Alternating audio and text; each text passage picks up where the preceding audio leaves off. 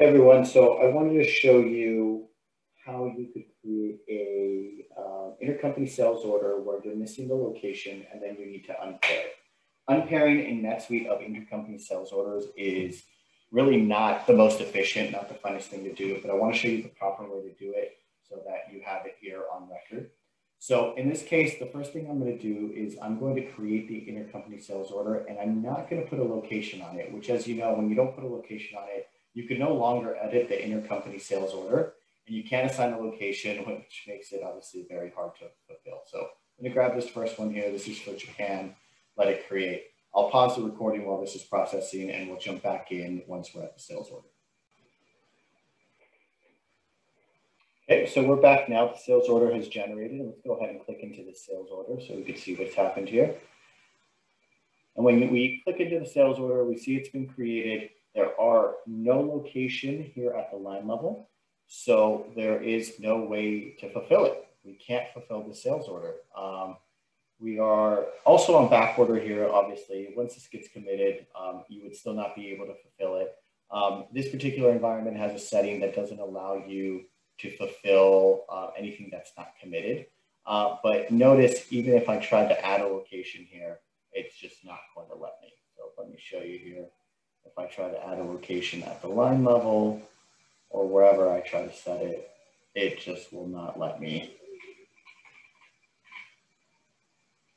add a location. So let's do virtual.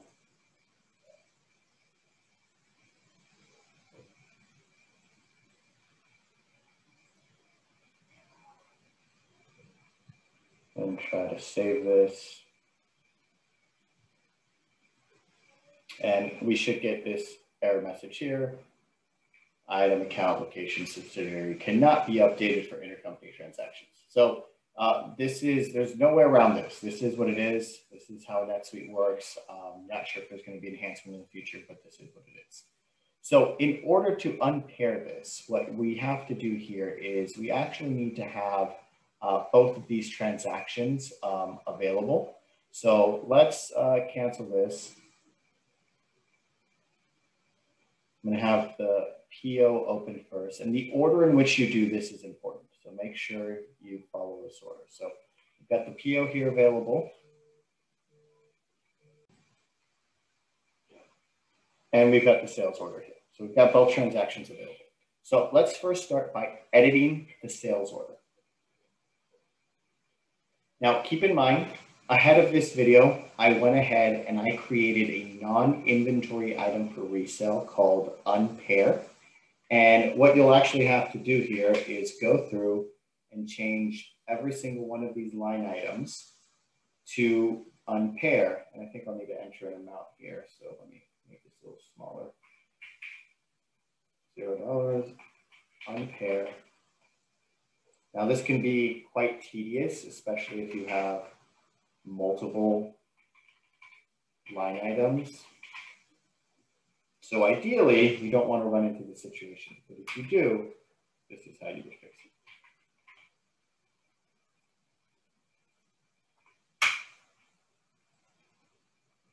it. Okay, so we do unpair, and notice here, the intercompany status here, it's paired and it's got the PO number. Once we click save, we will see that this intercompany status will change.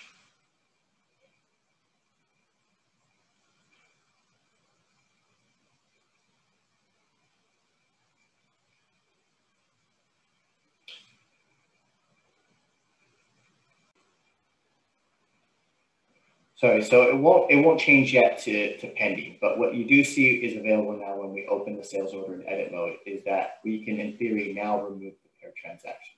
Now, if you click save here, what's going to happen, let's see here, once we save it, is it will put it right back on, right? So you're like, well, I can't take it off. What do I do, right?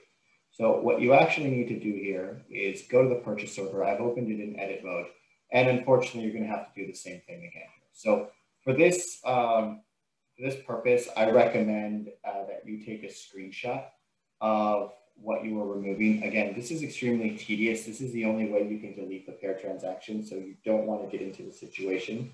But if you do, this is exactly how you would get rid of it. So let's go ahead, take a screenshot of that.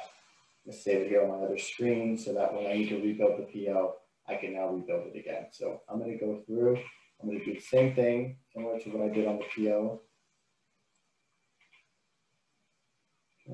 Okay, 0, 1 by 1, unpair. Again, you can name this item to be whatever you want it to be. I just kept it simple. It's a non-inventory item. It must be a non-inventory item. It's the only way that this will work.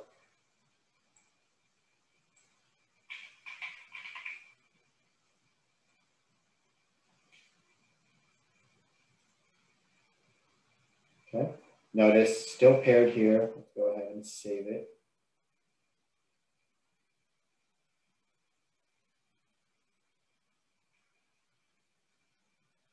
Now you notice it has changed to pending. It is no longer paired, which will then allow us to go back to the sales order. I'm going to refresh it, but it will allow us to go back to the sales order, and it is now gone.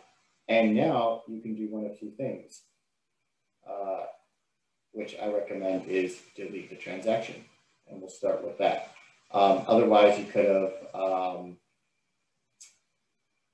save the transaction or do whatever you want, close the transaction, but I'm going to go ahead and delete it. Please ignore this error. This is just a custom script we have on there that's not working, but now you notice the record does not exist. And unfortunately, now our purchase order here would have to be redone. But in this case, let me show you. You can simply delete the purchase order and start all over. Now you can do that if you wanted to start all over. If it wasn't a big deal, if it was one line item and it wasn't too much, you can come back in here. And for the purposes of this demo, I'm just going to add one of the items back on. But in theory here, I'm just going to confirm this was a different rate, 194, 180 units. Okay, you can go ahead and now save this transaction. Again, here you would add all line items back on and then recreate the intercompany transaction with the location, which I'll show you now. But just for the purposes of this demo, I'm just going to show you how to do it on one line item. So we'll go to manage our intercompany sales orders. We'll select our intercompany customer here. Obviously, the currency gets set. And very important, make sure to set a location here. On it, we'll select our PO. We'll go ahead and generate the sales order and let that run. I will come back as soon as that's generated. So now we have the sales order created.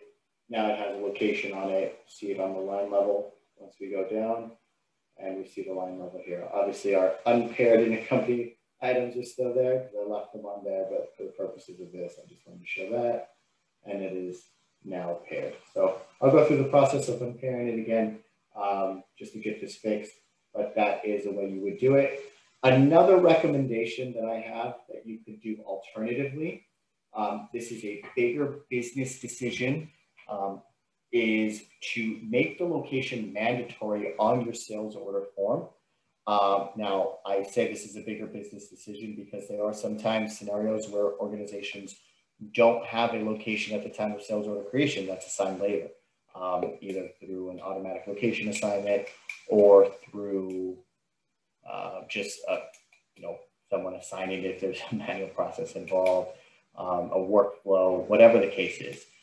So keep that in mind. That is a good solution to be able to even fail the intercompany sales order because no location is set. It's a little bit of a check on the process when you can fail the order. But that is how you unpair. I hope this video is helpful, and thank you for watching.